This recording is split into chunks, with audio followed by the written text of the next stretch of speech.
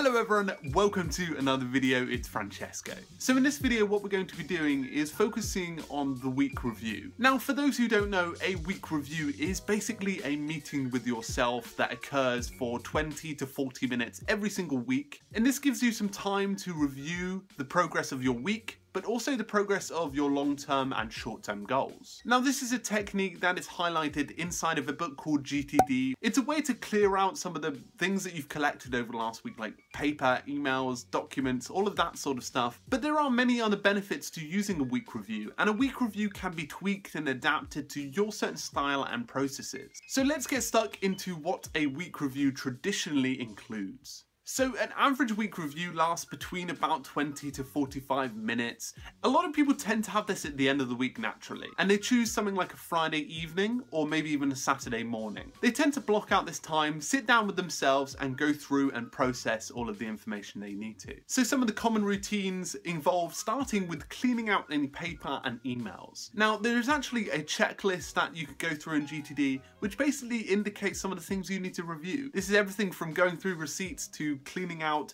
unread articles and things like that. So I'll include that link in the description. And then what many people do is spend some time reviewing some of their ideas, projects and thoughts. This is a great way at the end of the week to basically sit down and focus on whether your projects or your opinions or ideas are focusing towards your long-term goals. And finally, a lot of people who have a week review spend some time brainstorming these ideas and actually sitting down and mind mapping out any thoughts and opinions they're having about all of their ideas or their projects or even just their long-term goals. So from a personal experience, I've been using a week review for quite a while. I've spent a short period of time, 20 to 30 minutes on a Friday evening or on a Saturday morning to basically sit down and review my week. This is my traditional routine. So firstly, I spend the first 10 minutes clearing any to-do-list items that are in the review section. These are things that I've collected across my week, whether they're project ideas or whether they're any other things that I need to have in my back of my head, but basically that I need to review and incorporate into any of my activities for the next week.